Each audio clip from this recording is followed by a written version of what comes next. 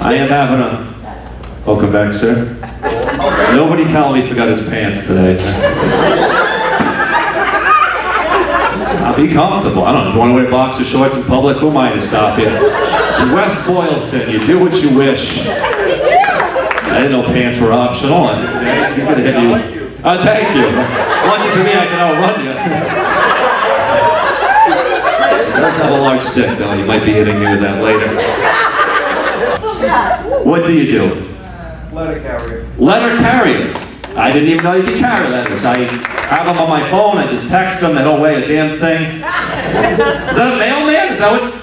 Oh, all right, letter carrier. In this generation, it's called a mailman. Back in the 30s, when he started working, apparently it was called a letter carrier. As if anybody is mailing letters these days. Letter carrier.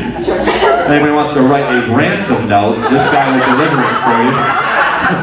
Letter carrier. That was great.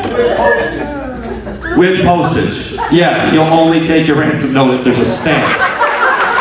What's the going rate of stamps these days? Like 50 bucks? Are you aware of emails, sir? He's wearing your mailman shorts, by the way. He's got those on right now. Is that your boss?